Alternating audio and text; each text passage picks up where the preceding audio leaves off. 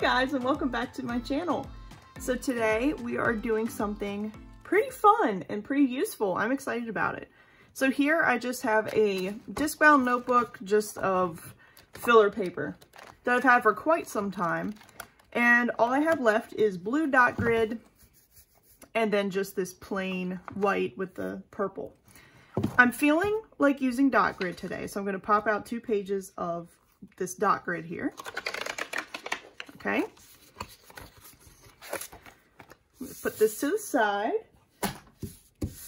set this up, and what we're going to be doing today is creating a reusable planner spread. So if you have a disc-bound or a ring-bound planner, now I don't have any ring-bound planners currently, however, you could use the same method in your ring-bound. I wanted to show you how you can create a layout that you could just keep reusing. For example, this week, I just wasn't feeling like creating a new layout. And there are certain weeks. Now, I should mention, if you're new to my channel, I don't use a pre-designed planner. I just draw my own layouts every week. And there are some weeks where maybe I just am not in the mood to do that, or maybe I'm just too busy and would just really like to have one already pre-made. Now, if you do have a planner, just a planner that's already, designed and ready to go, you could also do this as well, just to change it up. So what we're going to be doing is the first step is to draw the actual layout. Now, I've given this some thought, and as far as creating a reusable layout, I thought that the layout that I would love to come back to the most would be that cloth and paper inspired layout. I'll put a picture here on the screen so you can see what we're going to be creating. The reason that I like it so much is because it's so simple to create. And it's something that I just feel like never gets old. It's very functional, but you can also dress it up. It's just super cute. So I thought that the cloth and paper layout would be what we would do today.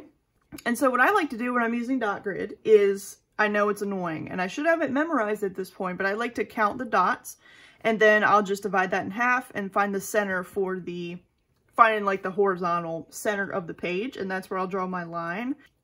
And I do know that it's about 3.5 inches from the left side of the page. So that would be just about right here. But I do, when I'm using dot grid, I like to count the dots just to make sure it's perfectly even. That may not be something that you care about, but I wanted to show you anyway. So what we're gonna do is just count these dots. I'm gonna speed this up for y'all.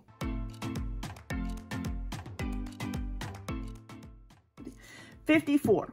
There are 54 dots vertically on this page. So half of 54 is, I'm not pulling out the calculator at all, 27. I knew that, okay? So now what we're going to do is we're going to count 27 dots from the top of the page. 1, 2, 3, 4, 6, 27 would be right here. So I'm going to go ahead and make a mark. Okay, and like I said, it's about 3.5 inches from the left hand side of the page. So I just have my ruler here, and 3.5 would be right here, which is just almost to this dot. So I am going to count. I just want to make sure it's even. I'm going to count how many dots there are going horizontally across the page. 39. So it's not even, unfortunately. So that's where you're going to run into, it's not going to be completely perfect. Okay. So what I'm going to do, since it's not an even 40, I'm just going to use, so you see this 3.5 inch mark would be right here. I'm just going to go ahead and move it 1 over. So now that we know that this is the center, we're just going to draw a line straight across and then straight down where this dot is.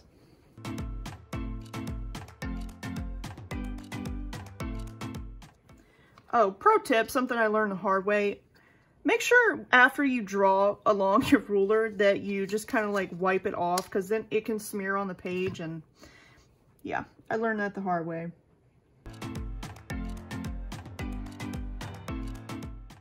So again, that's the kind of basis of what the layout is. So it'll be, and you can do this however you want. And I'm going to leave it, up to you, obviously, to do this however you would like. But what I do personally is I start this left this box up here in the left-hand corner, I make this Monday. And so I do Monday, Tuesday, Wednesday, Thursday, Friday, Saturday, Sunday, and then this last box can be notes, it can be things to move to next week, it can be whatever you want it to be, and I'm going to keep that open so that I can change it every week. But I know every week I'm going to want it to be, you know, Monday, Tuesday, Wednesday, Thursday, etc. So I am going to label that when I make this reusable. And then to do the other page, you don't have to worry about counting or any of that. Just make sure you line up your 2 pages, put your ruler down, and you can see that it goes straight across here. So you're just going to draw your line.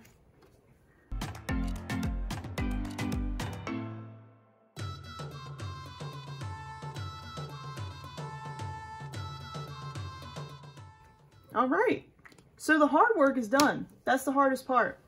Totally up to you if you would like to thicken the lines, if you want to, you know, I have them pretty thin right now. I think I do want to thicken them up just a hair. So if you would like the lines to be very thin, this will obviously be perfect for you.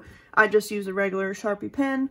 And I do think I want to thicken them up just a little bit. So I'm going to use a Papermate Flare, just the medium tip one. One that looks like that.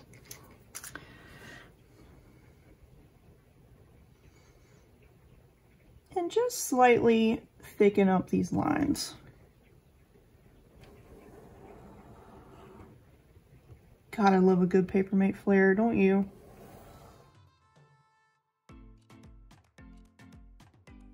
All right, guys, so now that we are ready to decorate, this part would be totally up to you. I'm just going to show you what I'm thinking as far as decorating this spread. And I have to keep in mind that I'll be reusing this.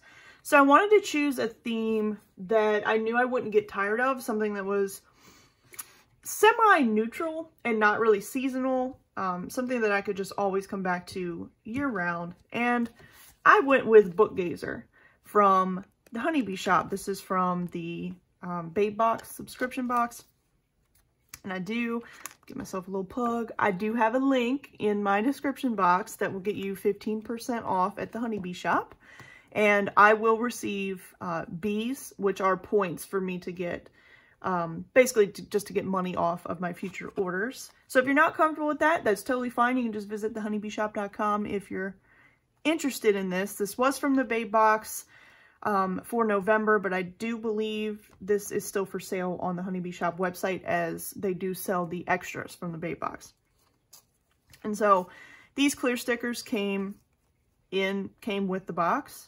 I thought this would be good because it's very neutral, but it's so pretty, and I just feel like I could never get tired of this theme and this color scheme. Like, it's beautiful.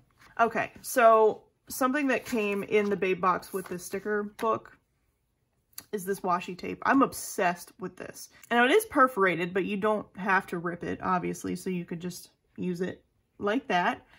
So I'm trying to decide how I want to use it, because I don't want to use it for my date headers this week. I know I've done that before, and I use this. I'll get to this in a minute. I'm obsessed with it. I do think I want to just kind of use this as decoration up here. Actually, I want to do it here because this is going to be the box that will be like notes or things to move to the next week, or basically this box is a free-for-all. It's whatever I want it to be each week, and it will change. I'm obsessed with this washi. Fully obsessed. And so as far as the days of the week, I'm going to try something different. So when I first got this, I did a layout where I layered this, which I can't get enough. I cannot get enough of this. Let me just show you. This is days of the week clear washi, and it's perforated. Oh my God. I am so in love with it. I'm so in love with it. So last time I did a layout with this theme. I put this down and then I put this on top of it. And that was super pretty, but I want to do something a little bit different. So here's what I'm thinking. Now, I know these are like flags, but I thought it would be really pretty. Let's try. Are there 7? 1, 2, 3, 4, 5, 6. Well, there's 6. And no, that's not going to work. There's only 6, so that's not going to work. So ixnay on that. I could use these boxes, which I have already used a couple, so I may have screwed that up. You know what I could do? I could use these for like Monday through Friday, and then for Saturday and Sunday, I could use these just to change it up for like the weekend, like have something different for the weekend. I don't know. I think we'll try that. Change of plans. Here's what we're going to do. We're going to reuse these on a different spread. But for this, I want to make sure there's room for a date because this is reusable. So I really want to make sure you can actually, you know, have a date cover on it. So I'm just going to carefully peel these up. Shouldn't damage the paper. Anyway, so change of plans. Here's what we're going to do. Gonna make this very easy. So we just have to decide, do we want this one or this one? I'm partial to this darker one. I think this darker one is really freaking pretty. All right, so we're gonna do the same thing, one over and one down. Now this one will be actually 2 over because of where this, where it's punched. So this will be 1 down and then 2 over. All right, so we got our days of the week on there. Looks great. Now, as far as this, I am just going to put, thinking I might do one of these clear strips. I think with this, I don't know, I think gray might be pretty. See how this goes.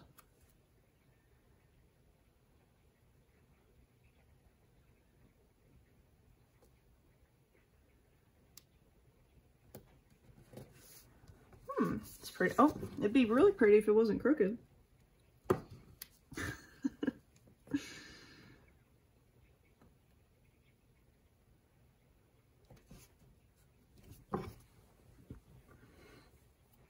Very pretty. So what I can do is, once I am able to write on this, when it is reusable, which I'll show you, I could just write right on top of where this little box is. I could do even more layering and do one of these or do one of these flags. This one is like, oh my god, it's so pretty. This color. Is this like so extra to layer twice? Is that like, guess what?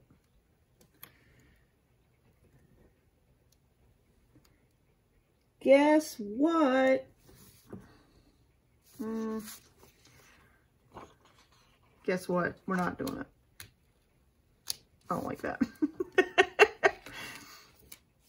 I don't like the flag, but I do think this would be pretty. Ooh, I like that.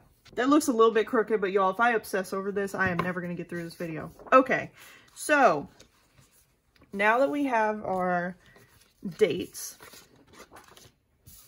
we're going to do a little bit of decorating. Now, obviously, we are not doing any planning because this will be reusable. We don't want to write anything. So the only reason you'll need a pen is to draw the lines. And actually, you could use washi, so you wouldn't even need a pen.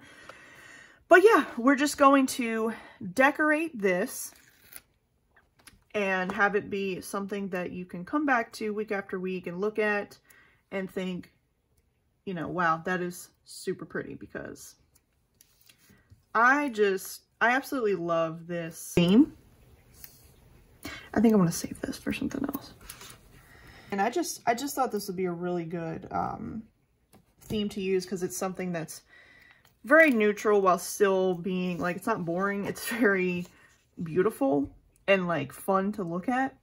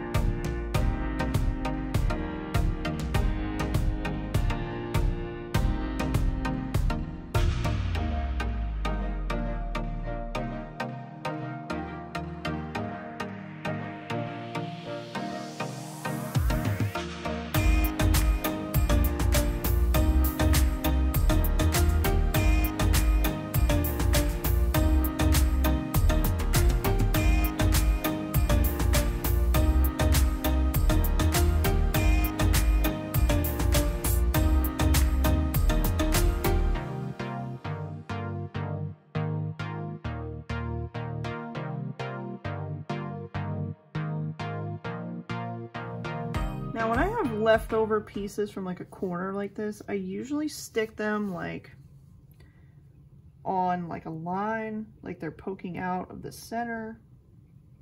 I just hate to waste it. It's so pretty. I saw somebody do that a long time ago and I said, you know what? That's a good idea.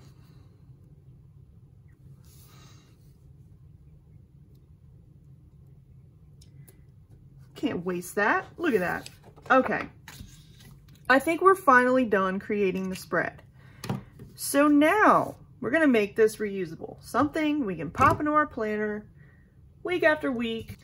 So since this will be reusable, you will have to erase, you know, from week to week to reuse it. That's kind of obvious, but just to let you know, if you're somebody who doesn't like to erase any of your spreads, your past spreads, you may not want to do this. But what I do is I create the spread and I take a picture of it and then I erase it and reuse it. So now what we're going to do is you will need a laminator for this. I can't speak personally to laminating pouches. I know they sell them like at Dollar Tree where you don't have to have a laminator and you can just use a pouch. I'm really not sure. Like, I can't speak. If anybody has used those and can, you know, can either recommend or not recommend them, please leave a comment below for others and for myself.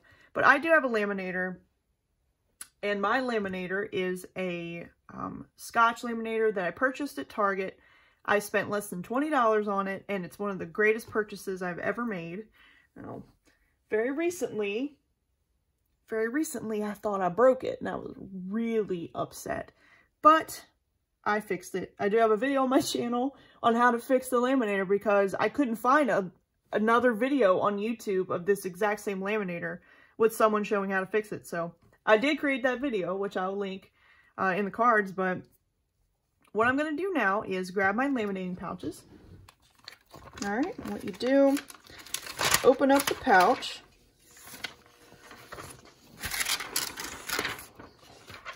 Put it all the way to the end here.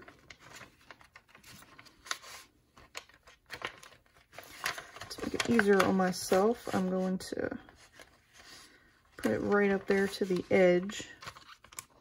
All right, and I do have other videos on my channel where I've actually shown how to run something through the laminator, so I'm not going to do that. It'd be kind of redundant, but I'm going to go run these through the laminator. You put the sealed side down into the laminator, and I will be right back. All right, so as you can see, our spread is laminated.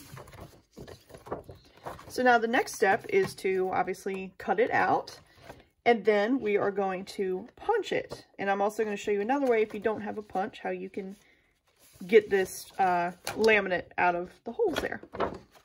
Now, if you don't have a paper trimmer, you can obviously just use scissors. But since I do have one, I'll be using this. But scissors will do just fine.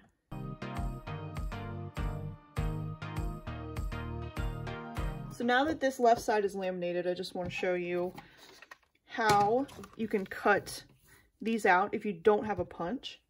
Now, I'm not going to say that this isn't time consuming and tedious and annoying, because it is, but it does get the job done. So all you have to do is take your X-Acto knife and just cut on those lines. If you don't have a punch, you can do that, but I do, so I'm going to use mine. Make sure I line it up correctly. This part gives me anxiety. Actually, you know what, guys? I'm actually not going to use the punch.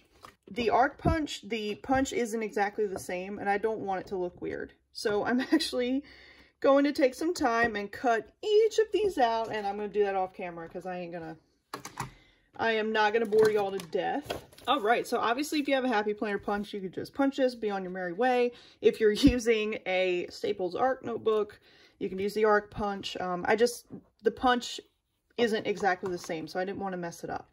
But the important part here is to show you how to write on this reusable spread. So this is the best freaking wet erase marker I have ever used in my life. And I believe it was, I can't remember how I was recommended this marker, if it was someone on Instagram or if it was someone in a Facebook group. Can't remember, but I'm so glad I purchased these. So these are, I got them on Amazon. I will put the link in the description. I'm just going to be using the black one, but there are other colors. And I'm going to show you how great this is. So let's say we're going to use this for this week, okay? So to do for today,